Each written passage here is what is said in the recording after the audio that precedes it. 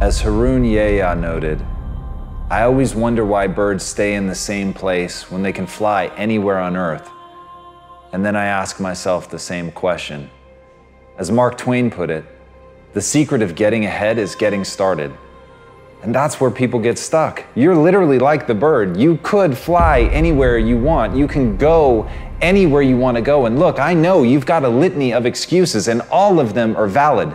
You've got a job, you can't just leave, or you don't have a job and you don't have the money. Your family is in one place. It's the only thing that you've ever known. You only speak one language. You've never traveled before. You don't have a passport. You can't afford the gas money. There are 1,000 real reasons not to go.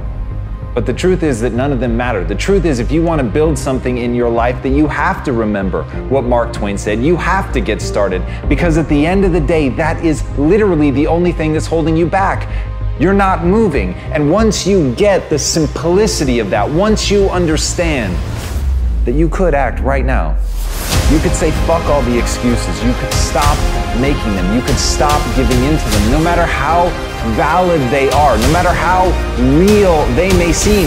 You can finally decide that you're going to get up and move, that you're going to create that momentum, that you're going to take a step, that you're going to make the demand, that you create momentum, that you get something done, that you fucking find an answer, or as Hannibal said, that you're going to find a way or make one. If you have to carve through fucking rock, do it, because humans before you have done it. And that's the simple truth. That is the simple fucking truth. And everything else is bullshit. Everything else is the weak voice in your mind holding you back and making you a less version of yourself. So I ask you, why doesn't the bird fly wherever it wants to go? Because that's all it's known? Because that's what's safe? Because that's what's comfortable? Or because it's an animal? What do you want to be? If this isn't the life you want to live, do something about it. As Albert Einstein said, try not to become a man of success, but rather try to become a man of value. This is something that I think about a lot. At the end of the day, success is incredibly motivating, and accomplishing your goals and your dreams is something that I wanted to do since I was a little kid. That's been a driving force in my life. But through all of that, the times that I've felt happiest, the times that I've felt most secure, the times that my anxiety and my stress have been at zero, are the times where I felt like I was being most true to myself, where I was trying to really become a person of substance. I wasn't looking for something extrinsic. I was focused inward and trying to develop the person that I'm becoming, that I had some code that I was living by, that I was really deciding not just what outwardly success looks like, but what does it mean to be a good person? What does it mean to be an effective person? What does it mean to be worthy of trust? And those things, at the end of the day, those things are something that when you invest in finding value in that it takes you somewhere amazing. And as Bruce Lee said, knowledge will give you power, but character will give you respect. And at the end of the day, I really can't think of anything better than that. I can't think of anything that will keep me company when I'm alone, when there's nothing but silence around, when all I can hear are the sounds of my own thoughts. The only thing that is going to bring me or you comfort is respect, is self-love, is knowing who you are really, and knowing that you're true to that even when nobody's looking. And that concept, that notion of having a guiding light, a principle, something by which you steer by, that you are always true to, and that in your moments of stress, chaos, confusion, of desire, that in your moments of deepest desire, that you're still true to that all you think about is that North Star of being that person that you want to be.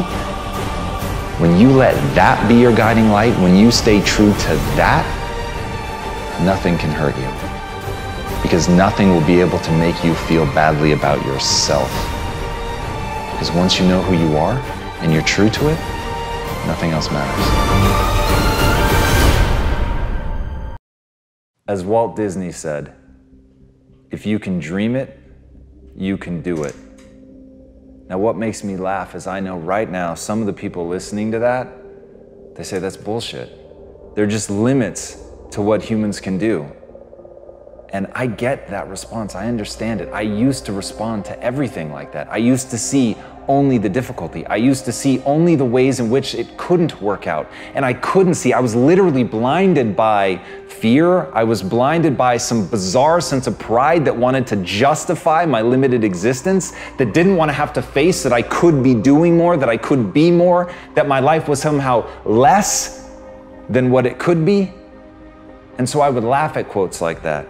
And I know right now I have the chills. I know right now there are people that are laughing at that, and all they can think about are the limits. All they can think about are the things that prove him wrong. And guess what? He is wrong. There really are limits. But if you fucking waste your time focused on that, you're never going to create the momentum that you need to actually make something come true in your life. You can build virtually anything, but if you get hung up on the fucking virtual part, if you let that stop you, if you immediately go to the things that ultimately limit you and hold you back, that is where you're going to stay forever. Because if you argue for your limitations, guess what, my friend? They become yours. And congratulations, you now get to live in that box. You get to live in that self-defined prison.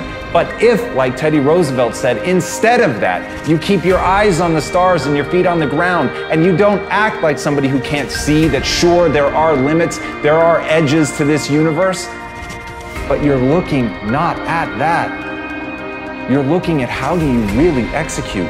You're dreaming big, and you're remembering that your feet ultimately is that contact point. It is where the rubber meets the road. It is that moment of doing.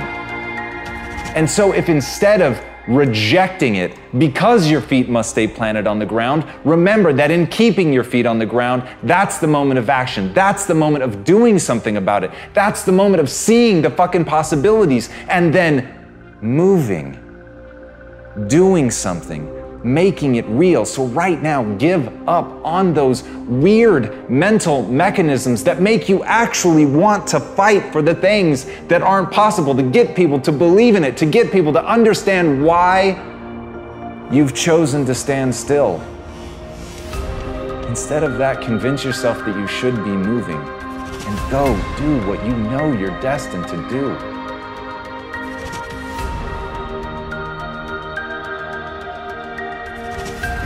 Here's the hard truth about getting great. It takes time and dedication. It takes a willingness to accept that you're not yet good enough. It takes the ability to stare at the places that you know that you're weak, to really look at those things and not let it affect your sense of self-esteem and not let it affect your sense of self-worth so that you can still get the momentum going. But you have to understand that in the beginning, we're all terrible. And as Henri Cartier-Bresson said, your first 10,000 photographs are your worst. And so the thing that really makes great art are the people that continue to push and the people that continue to work and face how inadequate they are and really understand that at the end of the day, greatness is a craft. Greatness is a process. Greatness is a habit. Greatness is the little things that you do every day, over time, going out every day, unafraid of whether or not this is one of the 10,000 terrible things that you're gonna do. It's being unafraid to make those mistakes. It's being unafraid that you're not yet great. And as Marianne Radmacher said, courage doesn't always roar. Sometimes, courage is the quiet voice at the end of the day saying, I will try again tomorrow. And that's it. If you want to be great, that's what you have to do. You've got to get up again tomorrow. You've got to be willing to face another day. You've got to be willing to accept that you've got to get through the bad ideas before you can get to the good. You've got to understand that you have to start as an apprentice. You have to start as a person going and getting tea, and you have to accept that that's the job that you should be playing, that you should be working for somebody else. You should be looking up to somebody else and seeing what they can teach you, because what you know is that you're there to learn. What you know is that you're there to get through the 10,000 bad photographs that you need to get through to ultimately achieve greatness. And if you make the catastrophic error that so many make, to try to tell the world that you're extraordinary today, to try to get the world to follow you and look up to you and think that you're something today. Because the people that really win are the ones that invest today. the ones that listen today, the ones that spend every ounce of their energy amassing mastery, getting better every day, working their asses off to improve their skill set, to relentlessly look at the things that they're not doing well, to understand that they have to break themselves down and get rid of all of their ego before they can really find greatness. Those are the people that we remember.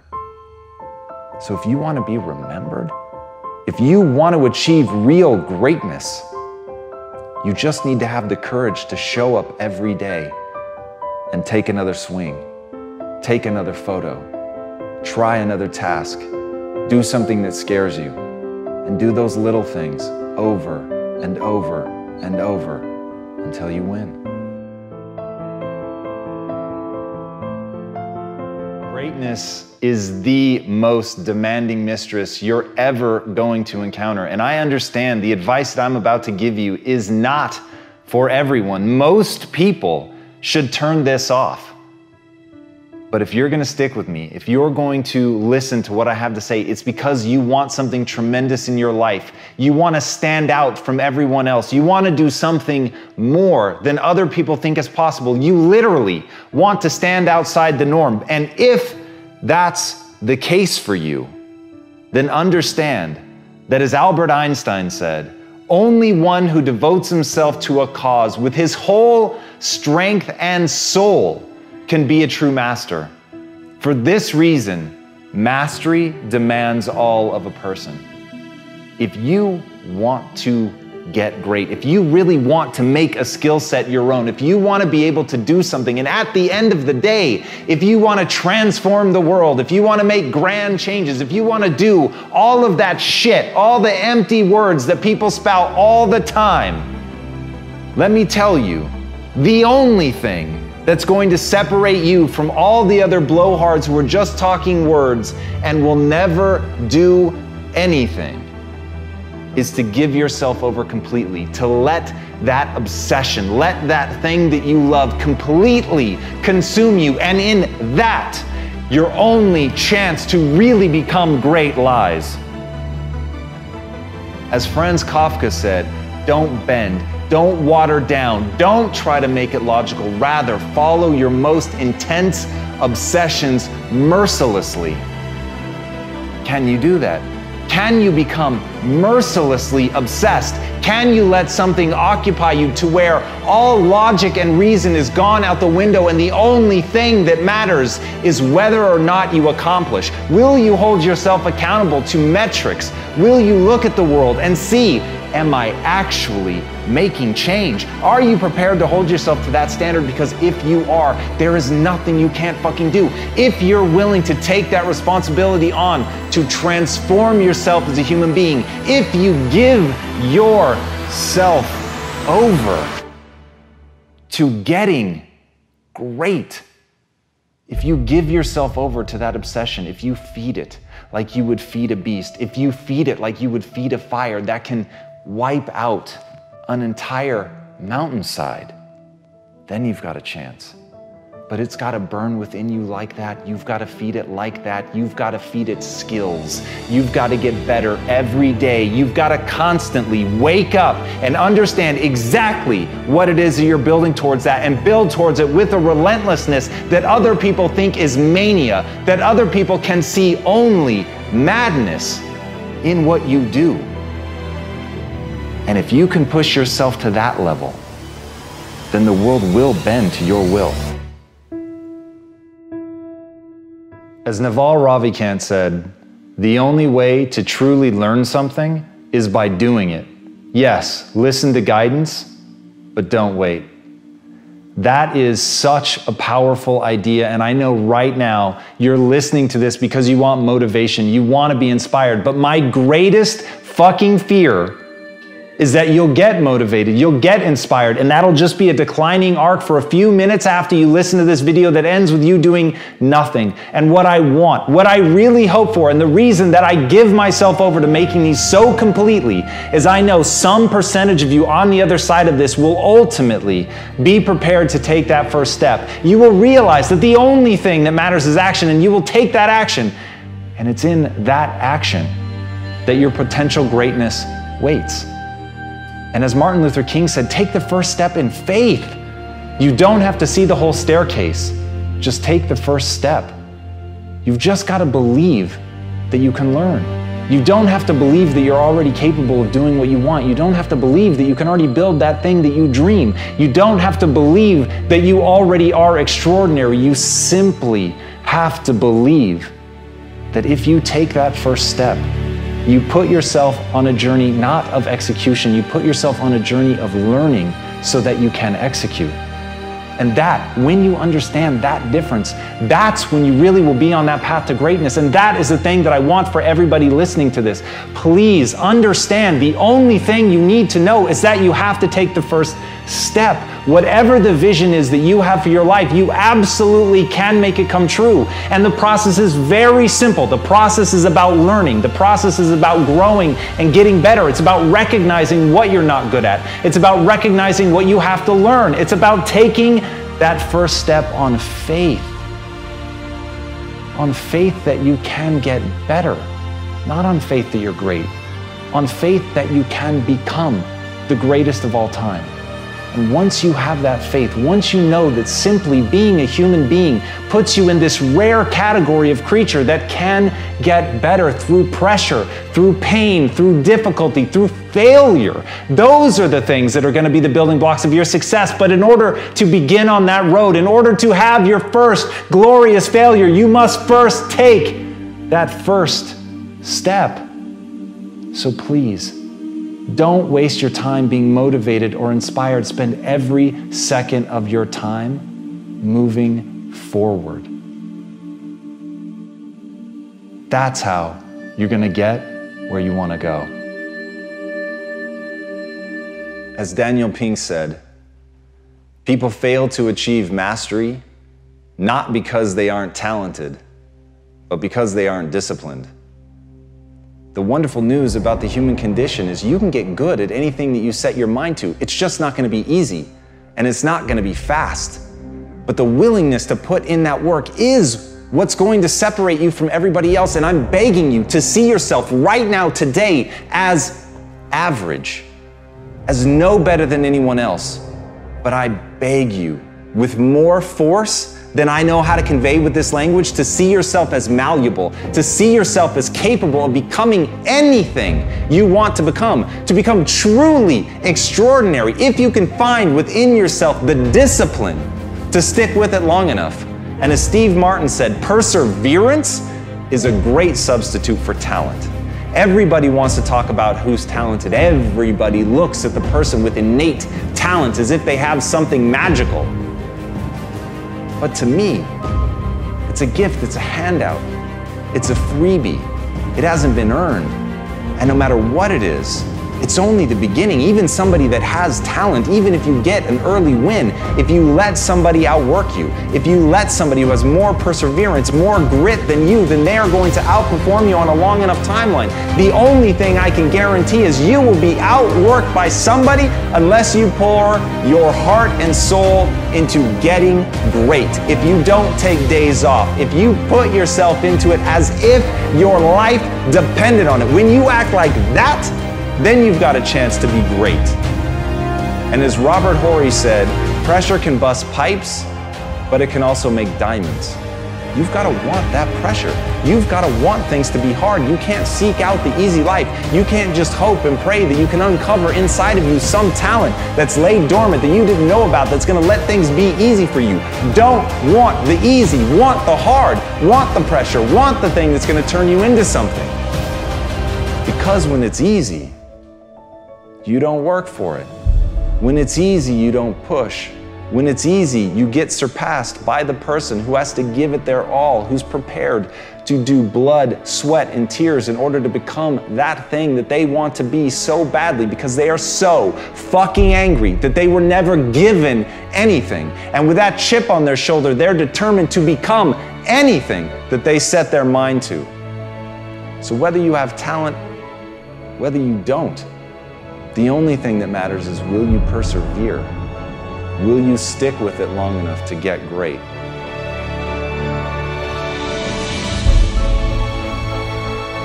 As Thomas Edison said, Our greatest weakness lies in giving up. The most certain way to succeed is to always try one more time. I know there are going to be a million times in your life where you want to give up, where you absolutely ache with the desire to quit, where nothing sits inside of your gut other than the certainty that you are going to fail, that you are not good enough to push forward. But that is to fundamentally misunderstand the nature of a failure. The nature of a failure is not to tell you who you are. The nature of a failure is to tell you a way that didn't work. It's to inform, it's to educate you, it's to test you.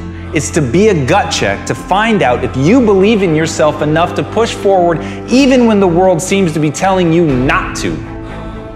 And as Brian Tracy said, attempt the impossible in order to improve your work. Think about that for a second. Attempt the impossible just to get better, to try the things that you know are going to fail, things that the world is going to tell you simply cannot be. But even if it violates the laws of physics, if there's something in that attempt that you're going to learn, you owe it to yourself. You have a fucking moral obligation to try. Because all of the people that will lie in your wake are the people that didn't try simply because they didn't believe that they could do it. You have to be willing to look at the world. You have to be willing to see things that you yourself think are impossible and try, because in that you will stretch yourself. You have to be willing to look inward at the state of your current skill set and say, I'm going to play outside of that. I'm not going to play where it's safe. I'm going to play where it hurts. I'm going to play where I feel clumsy. I'm going to play only in the areas that make me feel stupid, because in that I know that the way that the brain responds is through adaptation, but I have to stress myself.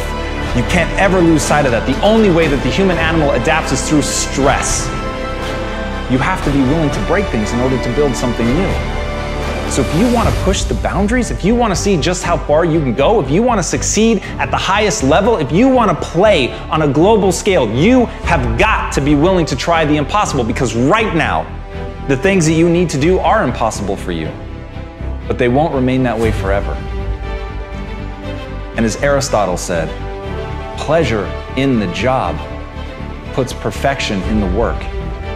This doesn't have to be a tale of always being terrified. Everybody, myself included, screaming at you, telling you that you need to go do something great. The part they're leaving out is why the fuck should you care? And you should care because it's the greatest joy. You should only listen to this if it's leading you down a path that makes you feel more alive, and that's the point. The point is to get in touch with something that makes you feel great, but not to let yourself starve or be stopped by a fear that you'll fail, by a fear that it can't be done. Have fun. Have the guts to enjoy yourself. Have the guts to go out and attempt something audacious and terrifying, knowing that all along, if you're doing it right, you're gonna have a good time. So all of this, going balls out, trying to prove something to yourself, trying to do something amazing, never lose sight that it's to build a better life. Never lose sight of the fact that you're doing it to create the person that you want to be. Never lose sight of the fact that it should be fun. As Kurt Vonnegut, one of the greatest authors in modern times, said, "When I write, I feel like an armless, legless man with a crayon in his mouth." But he still did it. And that's the kind of thing that you're going to hear from the greats. You're not going to hear that it was easy. You're not going to hear that they felt suave and cool. Even the greatest of all time have that awkwardness and that clumsiness. They're never quite as good as they want to be. But what I want you to understand is, even though Kurt Vonnegut said those words, he wrote tons of books that changed people's lives, that changed the landscape of literature, because despite the fact that he felt awkward and clumsy, he kept doing it and forcing himself to move forward, to take one step after another, even when the process was not exactly rewarding. He believed in something. He knew that what he was trying to do would ultimately get better. He knew that if he wanted to accomplish something great, that he had to push through the awkwardness. And that is the very trick to getting great. You just have to do it. You have to go, you have to take that first step, you have to push, you have to drive, you have to strive every time to get a little bit better. You have to strive not to fall prey to your own doubts and insecurities. And as Joe Namath said, if you aren't going all the way, why go at all? But it's doing that in face of the fear. It's doing that in face of the difficulties. It isn't only because someone is great that they say you should either do it all the way to play hard or go home. They're not saying it because the process is in and of itself rewarding. They're saying it because there is something that they're trying to accomplish that demands it, that they're prepared to play on a world stage. And once you know why you're doing what you're doing, once something sits at the core of your being, and despite how difficult, painful, awkward it may be to push forward, you push forward no matter what the odds. And as Hannibal said, one of the greatest military leaders of all time, I will either find a way or I'll make one. And he said that as he was getting elephants across the Alps. Now, when you think of the difficulties that you face in trying to do what you're trying to accomplish, think about that man amassing an army and getting elephants to climb a mountain. And saying not, this is impossible, but rather, if there's not already a way present, I will make one. And when you can look at that, when you can look at your own inadequacies, when you can accept that you are not yet good enough, but you know that you'll put in the work to get there, you know that you'll learn the things that you need to learn, that you will push and you will practice and you will shape yourself into someone capable of doing it, and you have to literally carve your own path out of the stone granite of a mountainside. You will do that because that's what your goals demand. And when you're prepared to do whatever your goals demand, you will accomplish whatever you set your mind to.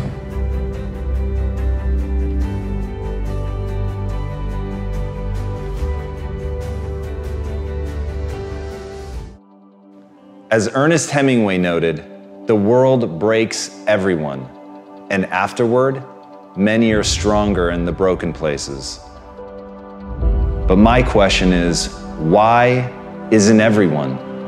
To me, it comes down to the strategies that you use. There really isn't anything objectively good or bad. There isn't anything that happens to you that can't be overcome. There isn't anything that could happen to you, anything that when you turn inward, you can't find a reason to overcome. You can't find a way to put those pieces back together, and that becomes your job. It becomes literally up to you whether you're going to sit and wallow and woe is me, because what happened, happened, and there's no way to take it back. But how you respond, what you bring to that table, whether you meet fire with fire, whether you meet that adversity with falling apart, becoming weaker in the areas that broke, or you bind them and mend them, and it becomes like a weld that literally makes you stronger, is a choice. And it's a choice only you get to make. But as Stephen Hawking said, when you complain, nobody wants to help you. There are many things in your life that you have every reason to complain about. You have every reason to be upset by the things that have happened to you. The most sinister thing about excuses is they're valid. There's a million reasons why you should be able to give up. There's a million reasons why you shouldn't need to try. That thing that broke you, you should be allowed to just sit on the ground. And here's the thing, that's your right. You have every reason to do it.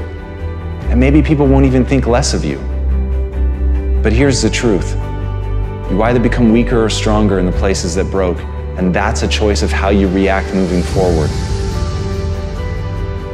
The great news is, the best thing that you could do to become stronger is love yourself.